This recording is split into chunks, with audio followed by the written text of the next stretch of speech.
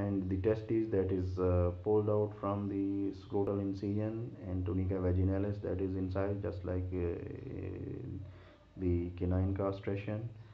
And after the removal of the testes, now the supramatic cord, it can be divided into vascular and the ductus deferens part.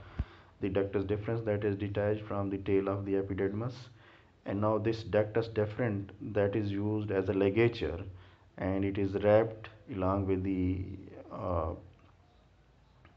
along with the vascular part of the supramatic cord, and 2 to 3 knots they are applied, so that you can have a proper ligation of the vascular part of the supramatic cord. So in this way the testes they are removed after the proper ligation of the vascular part with the ductus deferens, and this surgery is completed. So there is a difference in the canine and the feline castration, and the difference is that in feline castration the ductus deferens that is used as a suturing material, and it is used as a source of ligature, and 2 to 3 knots they are ligated with the vascular part of the supramatic cord.